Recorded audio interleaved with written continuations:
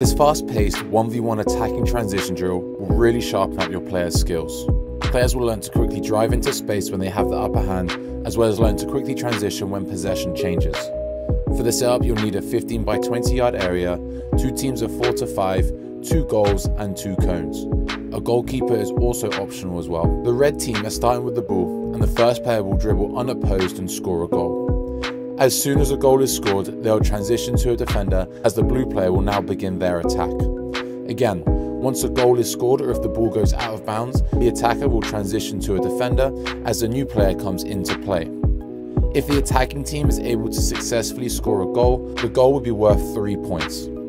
However, if the defending team is able to win the ball and score in the opposite goal, the goal will be worth 1 point. If the ball goes out of bounds, teams will get 0 points. Attackers do not need to wait for the defenders to be ready and should look to carry the ball into the space as quickly as possible, taking advantage of the opposition player being out of position. Make sure to check out my drill library with the link below.